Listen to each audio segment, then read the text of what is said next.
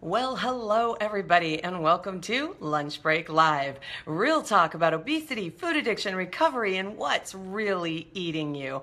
I am Carrie De La Cruz, and today's show is all about the seduction and destruction, the nature of denial in our recovery lives. Big topic for a Monday, don't you think? All right. Let's get started. Let's just dive right in. Now, if you are on my Bariatric Afterlife Facebook page, you'll see that I began to write something about this today. And I may or may not use that metaphor or analogy. I never know what to call it in this talk. So let me begin by saying we've all done it. I'm going to say we're all quite practiced in the art of denial. You can't deny it. It's absolutely true. And there's a very good reason for it. You know, I don't think that we set out to deny things for the purpose of harming ourselves. I think it's usually for protection. You know, protection from hurt and pain and, you know, sometimes not knowing what to do, being confused and just saying, no, I don't know anything about it. Okay, I made some notes about this, all right? So let me just kind of start with that and say, why do we deny in the first place? Well, I think we deny reality because it's just too painful. It's too big. We don't know what to do about it. We just figure if we deny it, then it won't be real. Or it's too embarrassing. We're embarrassed to deny that we had any knowledge of it or that we were involved in it in any way or we're responsible.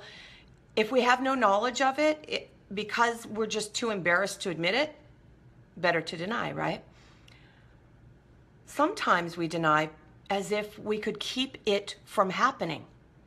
Like we see it going on right in front of us, but if we deny that what we're seeing is happening, maybe it's not happening. You'll see this happen a lot in, you know, an example I like to give, but it is pretty profound, is the Twin Towers on 9/11. How many of us denied that that was happening as it unfolded before our very eyes? We are denying there's no possible way that a plane of any sort could have hit the World Trade Center.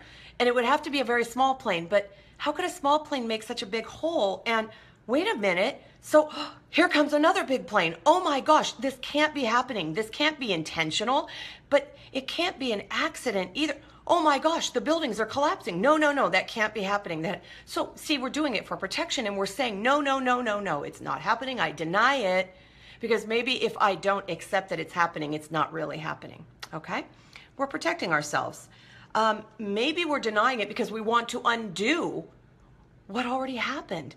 A lot of us are quite practiced in this art. You know, as a recovering food addict, I can tell you, denying that I ate something that I didn't stop eating once I started it, in my mind for a really long time, protected me and made me think, well, maybe that just didn't happen at all. If I deny it, you know, it didn't happen. And then inevitably someone would come up to me and ask me who ate all of these things, and better to deny it. I have no idea, right?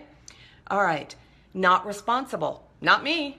Nope, I'm denying that one. I am not responsible. Okay, I don't want the responsibility. I don't want it to fall on me. So no, I don't know anything about it. I'm not responsible. There's some denial.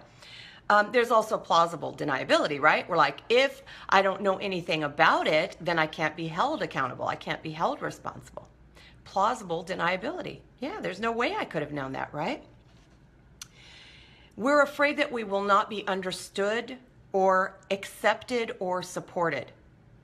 So we deny something if we feel that accepting it or acknowledging it won't be accepted by somebody else or they won't understand us, okay?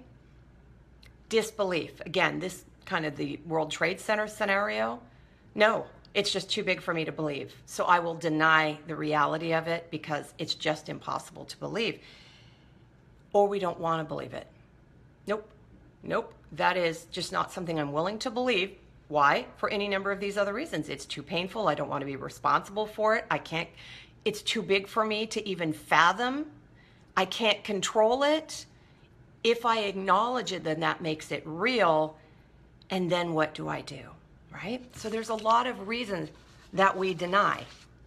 reality. And it looks different depending on what the thing is that we're denying, all right? I think we deny because, let's see here, wait, sorry, lost my train of thought here. All right. When we deny, this is the note I made, it doesn't unhurt what hurts, and it certainly doesn't make it hurt less. And yet, isn't that where so many of us come from? We say, I'll deny it because it hurts too much to accept it.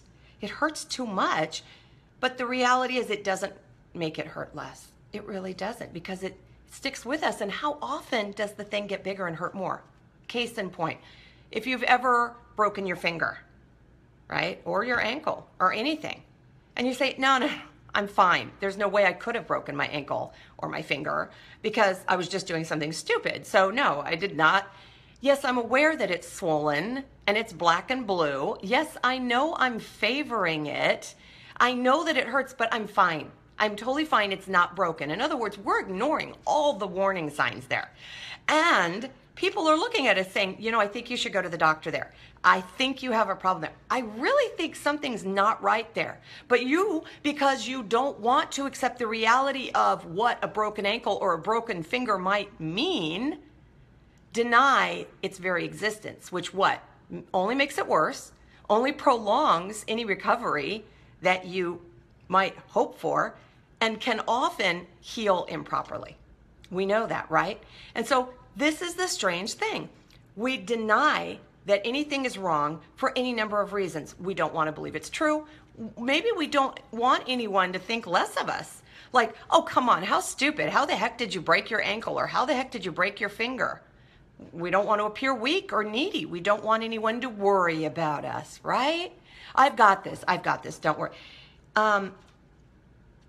In other words, people are saying there's a problem, and you're saying there's not a problem. But they see that there's a problem, and they're wondering why you can't see that there's a problem, which is a problem.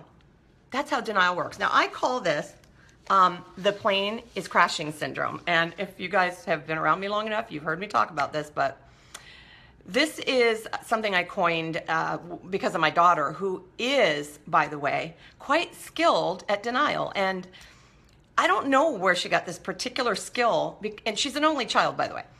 So it's not as if she could deny anything and it was plausible because there might be a sibling that could be responsible for it. There were only 3 of us in the house, but for whatever reason, from the time she was born, my daughter was very, very good at denying reality, denying truth. And so we'd say, Hannah, did you do this? And she'd say, nope. And she really believed it. Nope. And we'd be like, okay, I'm going to give you another shot at this. Hannah, did you do this? No. Now, what possible reason could she have for denying that she had done something that everyone knew that she had done? It's like, I know this sounds crass, but this makes me laugh. It's like farting in an elevator. It's only you and somebody else, and you're like, I didn't do it. Seriously? They know you did it. That's what it's like with my daughter, right? I know you ate the cookies. The point is, she's like, no, I didn't. I did not eat the cookies. Did not eat the cookies. Okay, plausible deniability. Other times there would be situations that would be harmful to her in the long run if she kept going down the path that she was going, not turning in her homework at school, not reading and preparing for tests, whatever it was, right? Hiding notes from the teacher. I called it the plane is crashing because I'd say, Hannah, the plane is crashing, honey. No, it's not. No, it's not. It's fine. It's all going to work out, Mom. Plane is not crashing. There's smoke billowing out the tail, the back end. The plane is obviously going to crash. You know, you've got to make evasive maneuvers, take evasive action, pull up. And she's like, Mom, it is totally fine. There is no problem. That plane would crash. And she would say to me, I kid you not, wow, I totally did not see that coming. I'm serious, okay? I'm like, how could you not see that coming? We told you it was going to happen, and you kept saying it wasn't going to happen, and we're all standing here going, that plane's going to crash. How could you be surprised? Denial. How many of us get on the scale and deny what we're seeing because we're saying, well, there's just no possible way that could have happened because I didn't eat anything. You know, I didn't eat enough to gain that weight. There's no particular reason. I didn't do anything differently this week. No. So in other words, I'm just going to deny. It's a different scale. I'm weighing later in the day. I usually weigh naked. Whatever it is, we are so good at denying the evidence. It's being shown to us. That number's 10 pounds bigger and my clothes are tighter and I am just not feeling quite right. The plane is crashing. The plane is crashing. And I'm saying, no, it's not. No, it's not. It's totally fine. And everyone around us, 20 pounds, 30 pounds, 40 pounds, the weight is now demonstrably, noticeable. Everyone can see, and we're saying, I'm fine. I'm totally fine. And then we start fibbing about the amount that we've regained. Why? For all those reasons that we deny. We're embarrassed. We feel like we can't control it. We don't want to be responsible for it. We don't want to be misunderstood. We won't be accepted if, right? So we do that. Now, I made some notes about this, as ever. All right. All right. If we know the plane is crashing, what we need to do is we need to figure out why is it crashing, right? Is it engine trouble?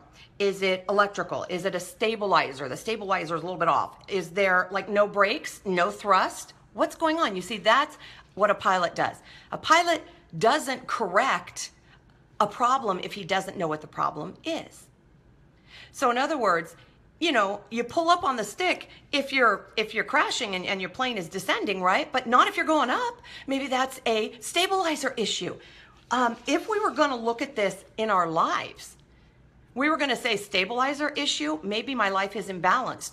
Maybe I have been focusing on work and not taking time I've been going out. I'm not taking the time to pack my lunch. I'm not working out after work. I'm not working out before work, whatever it is. I'm not taking my normal lunchtime walks. My life is imbalanced and I'm making unhealthy choices, right? Maybe if there's no thrust, we're saying, I just don't feel motivated. I don't know what it is. I just don't feel motivated. Well, you've heard me talk about motivation. It's not an emotion. So, don't wait for it to happen. You got to make it happen, right? Maybe you just don't have any gas in the tank. Maybe you're not eating healthy foods. Maybe there's a fire because, wow, you have just completely invited all the carbs back into your life. And now they brought all their friends and they won't go away and you can't shut the door on them and they're back with a vengeance.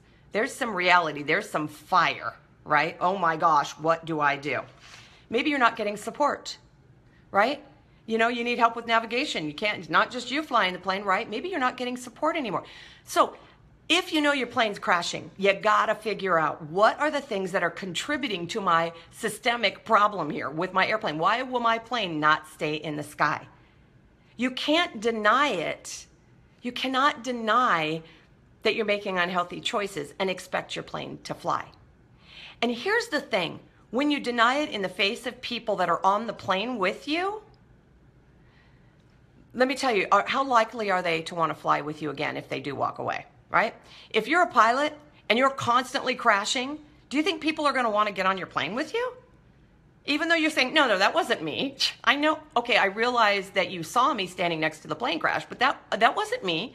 I'm a good pilot. You know what? The problem was we ran out of gas because people didn't put the gas in the plane for me. And how would I know that, right? The navigator, the co-pilot, the autopilot came on, right? All these reasons that the pilot, I'm not responsible for flying the plane, but you're safe with me. Just come on aboard. Wow, that messes with other people's heads and it really affects your credibility and that chance to get that healthy support, right? Because how likely are we to want to support people that lie to us, even if they're calling it denial? It's not healthy, you guys. And I realize, denial takes lots and lots of forms. It can be something as simple as, I'm just denying that I need to put my glasses on before I put my lipstick on before the show. I'm good. I've got this covered. No, I don't. All right. Maybe it could be denial about the things that you're wearing and you're like, well, I fit them now, so I should be able to wear them. And everybody's going, don't do that. Don't do that. Right? And you're denying. You're going, why not? I feel good. I look good. I'm fine. Or what about when people say, you know what? Are you still working out or do you think you should be eating that? I realize that's not helpful, but that's people going, I'm seeing something. I'm seeing something and our shame is kicking in and our embarrassment is kicking in and we're saying, uh-oh, nope, everything's fine. No, oh no, the doctor said I could drink. Oh, it's totally fine. It's not a problem. If it's a problem, right? And denying it, denying that reality does not make it go away in any way, shape, or form. Let's see. Denial doesn't change reality. Neither does acceptance, okay? I know that sounds crazy. Acceptance doesn't change reality, but you can't change what you can't accept. In other words, if the damage is done, don't make it permanent by constantly denying the reality of it. See what you can do to put your plane back together, to reclaim the wreckage of your life, whatever it is. What can you do? Get back up in the air and fly your plane, right? And start listening and looking for the warning signs. And when the idiot gauges are going off and you're hearing pull up, pull up, pull up, do it. All right? Look at it, evaluate, and say, all right, I invited carbs back. Yep, time to go, guys, time to go. Now, when they say, I wrote this too, when they say the truth hurts, I think denial hurts more, because pretending it's not happening is harder than accepting that it really is happening. Okay, I got to read that again. I'm sure of it. The truth hurts, but I think denial hurts more, because pretending it's not happening is harder than accepting it really is. You got to keep up the charade if you keep denying it. But if you accept it and own it, it takes the energy out of it. And you say, okay, so what's my plan of action? What am I going to do? Am I going to make it worse? Am I going to keep digging? Now, here was the little example that I put on my wall, all right, Bariatric Afterlife. I was talking about how you're at the water's edge, you're at the ocean, at the beach, and you're walking along the sand, and the water's lapping up against your feet, and life is good, and you're feeling good.